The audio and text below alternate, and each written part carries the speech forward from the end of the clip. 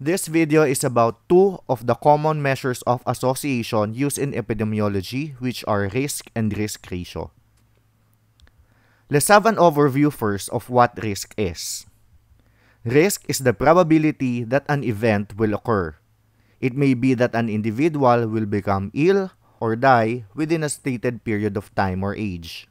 Or it's the proportion of initially disease-free individuals who develop a disease over a defined period of observation. Let's have an example. Suppose that in May 9, 2019, a population of 20,000 were reported to be disease-free residents. A year after, that is from May 10 to May 9, 2020, 100 new cases of malaria were reported. This shows that out of the 20,000 who are disease-free individuals, 100 of them develop the disease over 1 year. So it means that the risk is 100 over 20,000 or 0.005. This shows that the probability of developing malaria over 1 year is 0.005. Or in other words, for every 1,000 population, 5 are at risk of developing malaria in 1 year. Now, what is risk ratio? Risk ratio is simply the ratio of two risks. It's also called as the relative risk. These are used in prospective studies. These figures shows that suppose you have a cohort, or meaning a group of people who you are going to observe on a specific period of time. You're going to observe them on a specific period of time. Some of them will be exposed and some of them will not. After a certain period of time, how many of these exposed individuals have the disease and how many of them did not develop the disease? And among those people who are not exposed, how many of them developed the disease and how many of them did not? This shows that you may construct a 2x2 table regarding how many of them develop a disease or not, and how many of them are exposed. So this part here, let's say A, are those with disease and exposed. This part here, those are the people who are not diseased but are exposed. This part here are those individuals who have the disease but they are not exposed. And this part here are those individuals who did not have the disease and they are not exposed. So given this figure now, risk ratio involves two risks. The probability of getting a disease when you are exposed and the probability of getting a disease when you are not exposed, which may be written in this form. So the probability of developing a disease when exposed and the probability of developing a disease when not exposed. Recall that in probability, the probability of A given B is the probability of A and B, or intersection of A and B, all over the probability of B. So applying this to measure the relative risk, since the probability of A given B is the probability of A and B over the probability of B, then this part on the numerator, this one, may be written as the probability of developing a disease and exposed, it's just like this, over the probability of being exposed. All over this part, the denominator, the probability of developing a disease and not exposed over the probability of not being exposed. Now, using this table, these values of A, B, C, and D may be used to substitute these four values here. This part, the probability of developing a disease and exposed, that refers to A. So that is A over, since that is probability, the total here. A plus B plus C plus D. All over the probability of being exposed. That refers to the total of those who are exposed, which is A plus B. So that's A plus B over the total, A plus B plus C plus D. All over this one, the probability of developing a disease and not exposed, that refers to this one, C. So C over, since that's probability, we have to divide by the total. All over the probability of not being exposed, that refers to C, D.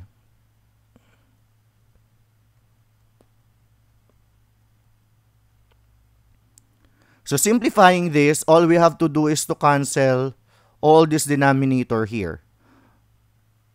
So what we'll end up with will just be A over A plus B all over C plus D.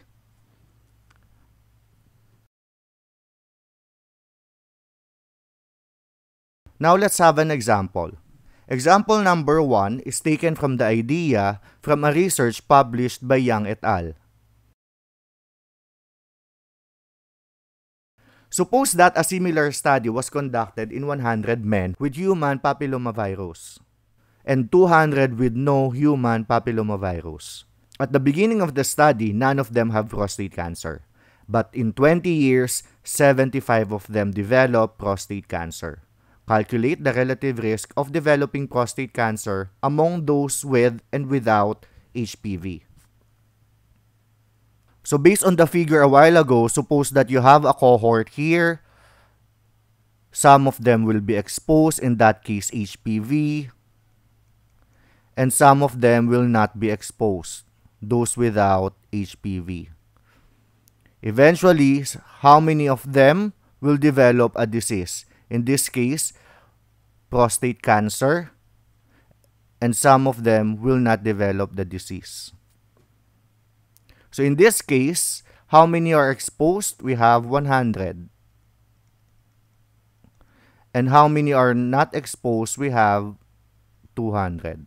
How many of these 100 develop the disease, and how many of these 200 develop the same disease in a span of 20 years? So suppose that among the 100, 35 of them develop the disease, and among the 200, 40 develop the disease. So this will be your A, this will be your B, this will be your C, and this will be your D. Using this formula, which we derived a while ago, the relative risk will be 1.75. Now, how do we interpret 1.75? Remember that the numerator here is the risk of developing a disease when exposed. In other words, 0.35 is the probability of developing prostate cancer among men with HPV. While 0.20 here is the probability of developing prostate cancer among men without HPV. Now, 0.35 relative to 0.20 is 0.15 higher, meaning 0.35 minus 0.20, that's 0.15. And relative to 0.20, that is 75%. So this tells us that the risk of developing prostate cancer among men with HPV is 75% higher as compared to men without HPV.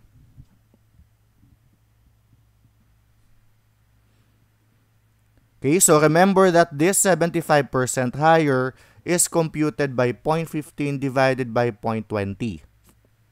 Or simply, what you may just do is subtract this by 1. Okay, 1.75 minus 1 is just 75%. So that's 75% higher. Another way to interpret this is that the risk of developing prostate cancer 20 years is 1.75 times more likely to happen with men with HPV than men without HPV. So note that when we use higher, you already subtracted it by 1. When you use the word times, you use the actual risk ratio or relative risk. You may go to this website, which is medcalc.org. So medcalc.org/calc/relative_risk.php. And you will be asked for the 4 values on the table. So we have 35, 65, 40, and 160. Then once you click test, you will be given the value of the relative risk. Let's have another example. Suppose that another study was done to determine if using contraceptive pills decreases the transmission of sexually transmitted infections. A total of 120 women using contraceptive pills and 80 women who were not using were the participants. The development of the sexually transmitted infections is observed in 1 month. Calculate the relative risk of developing STI among women who use contraceptive pills. So to illustrate, you have a group of women. Some of them are exposed, some of them are not. Or in other words, some of them used contraceptive pills while some did not. After 1 month, how many of them developed the disease? How many of them did not? And among those women who did not use contraceptive pills, how many developed STI and how many did not? So suppose that these are the values. So 120 used the contraceptive pills and 80 did not use the contraceptive pills. Among those 120, 6 were infected, while among the 80 who did not use contraceptive pills, 16 of them were infected. So let's calculate the relative risk. So this will be your A, this will be your B, this will be your C, and D. So A here will be 6, A plus B will be 120, C will be 16, and C plus D will be 80. Substituting those values, we have 0.25. Now, what does that 0.25 tell us? 0.05 here represents the probability of being infected when using contraceptive pills, while 0.20 is the probability of being infected when not using the contraceptive pills. Now, if you're going to get the difference of 0.05 and 0.20, you'll have 0.15. And relative to 0.20, 0.15 is 0.75. This tells us that the risk of being infected when using contraceptive pills is 75% less as compared to not using the contraceptive pills. So the risk of STI transmission is 75% lower among women using contraceptive pills compared with women not using contraceptive pills. So again, how do we get this 75% lower? All you have to do is subtract this by 1, and that is negative 0.75. So that is 75% lower because that's negative. So all you have to do is to subtract the relative risk by 1. If it's positive, then it's the percentage higher. If it's negative, then it's the percentage lower. You may again proceed with this website and put those values, and you're going to have the same relative risk that we computed. Now, what is the connection of this in the statistical test, which is the z-test for two proportions. Or if you know that the chi-square test for 2 by 2 table is analogous to the z-test of two proportions, now, what is the relationship of the risk ratio and these tests? Under the null hypothesis, it assumes that the prevalence or the proportions are equal. So since risks are also proportions, then you may interpret under the null hypothesis that the risks are equal. Now, given that relative risk is a ratio of two proportions, the null hypothesis assumes that these two are equal since they have a difference of 0. And if two proportions are equal, then their ratio is equal to 1. Let's say you have risk on the first group as pi 1. And you have another risk on the second group as pi 2. Taking its difference as 0, this is what this says. Now, if these two are equal, then the ratio of this is 1. So in other words, the null hypothesis here assumes that aside from a difference of 0, it assumes that the ratio is 1. On the other hand, the alternative hypothesis assumes that this is not equal to 0, or there's a significant difference, or that the ratio is not equal to 1. So with the null hypothesis of relative risk equal to 1 and the alternative as not equal to 1, remember in statistics class that if a p-value is less than the level of significance, usually 0.05, it rejects the null hypothesis. Okay? So when the p-value is less than 0.05, our claim will be in favor of the alternative hypothesis. Thus, when the p-value is less than 0.05, just like the example number 1 here, note that the confidence interval does not include 1. Likewise, the p-value here is less than 0.05, so the confidence interval here does not include 1.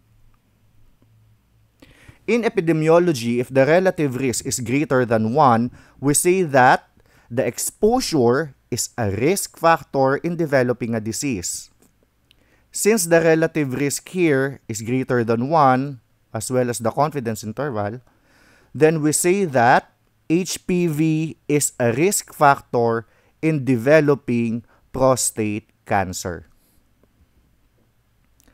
On the other hand, when the relative risk is less than 1, just like in example number 2, it's 0.25, as well as the confidence interval, we say that the exposure is a protective factor.